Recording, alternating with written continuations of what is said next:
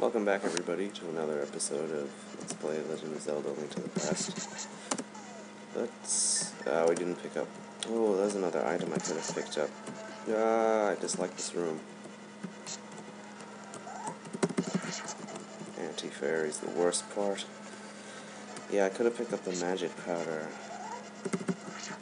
I'm thinking about it now, I'm disappointed that I didn't remember that. Would have been helpful here with all the anti-fairies we're running into. Well, I've actually got some interesting stuff to talk about today. That's not the usual thing with me. God damn it! I hate this quicksand nonsense. Yeah, okay, I actually have interesting things to talk about today. Die you. Oh god, that sound is ear-piercing. Ah, how lovely.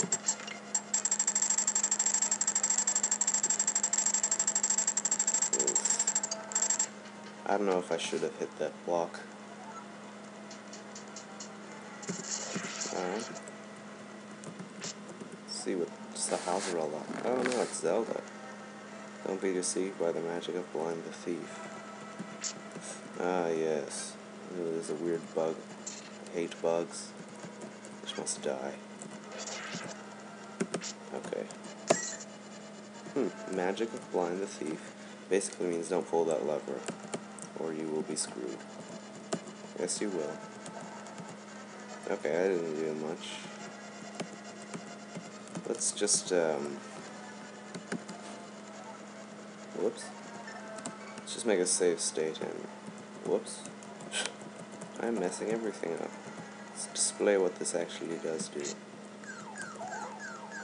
It drops these weird snaky things on you. These are very unpleasant because they can move through seemingly impassable areas and they charge at you.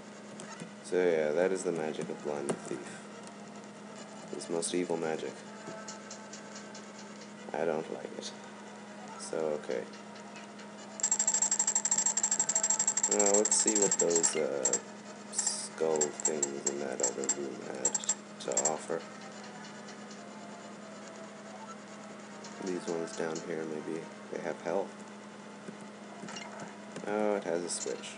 Even better. Ah, bugs. Bugs must die. I hate their pattern. I hate how they walk. It's just like real insects. It just makes it... It's real nice attention to detail, but it's very unpleasant because I hate bugs. I was playing Mega Man 7 once, and I was in that Junkman stage. And there were all those cockroaches. Oh, God. That was hell on earth for me. Okay, I didn't do anything.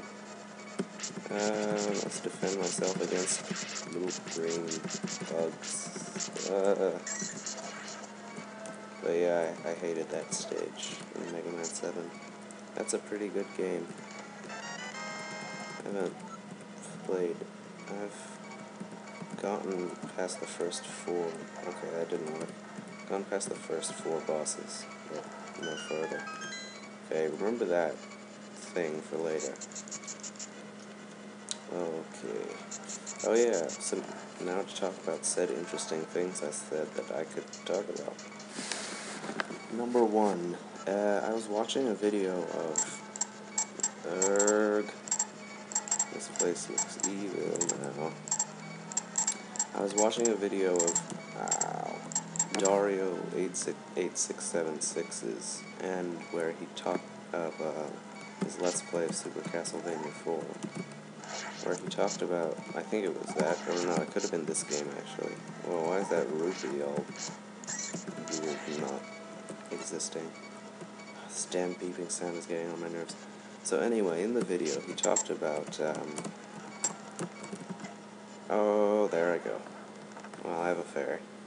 He talked about people, generally in the Let's Playing world on YouTube, who basically are recently been complaining over much about subscribers and the amount of subscribers they have and, you know, comments and stuff like that. And I actually found that video to be pretty interesting. Gotta get rid of that guy. He's evil. And found that to be an interesting observation. No. That's great. I just went in a freaking loop. And now I have to go all the way back. Okay, I found that to be an interesting observation, and pretty true. And I think that people shouldn't really be so concerned about that, because, I mean, stuff like this takes... Damn it! It takes time, you know? And you shouldn't expect to be popular all the time, and I mean... Especially, he also talked about people getting criticism, and like complaining about that. Well, honestly, if you're gonna be criticized, if it's constructive criticism and not just, you know, trolling, you'd probably be well off to take note of criticism, because it can make, you can use it to make your stuff better. So, I don't know, people should not be complaining so much about, like, views and stuff, because you will get people eventually to care about what you're doing, and to take note. So don't get all, you know, frustrated and stuff. I mean, I've been around since February, which isn't that long. And I've got 3 subscribers, but I don't really mind, because I know I'll probably get more in the future. And, you know, I'll just be patient.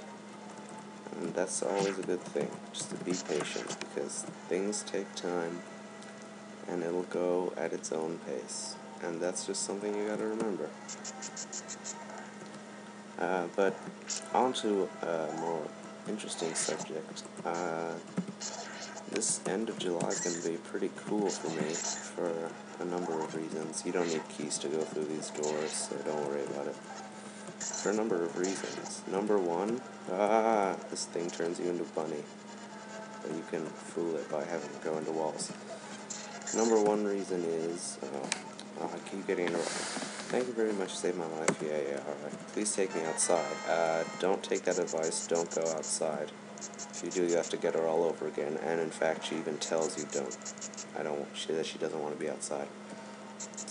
So, on Tuesday, this coming Tuesday, quick, get in here.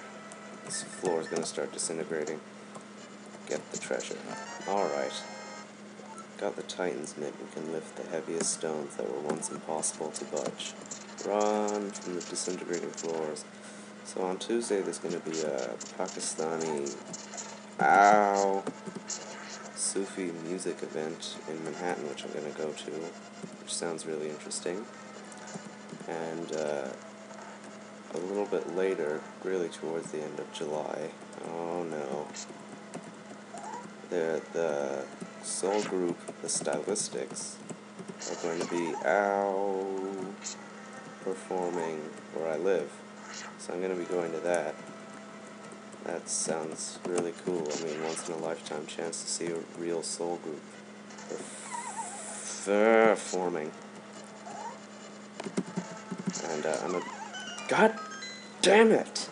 Okay, I'm really pissed off now, but I'm really excited to see that. And Stylistics are pretty good, so I think I'm going to end the video here. So I'll see you next time.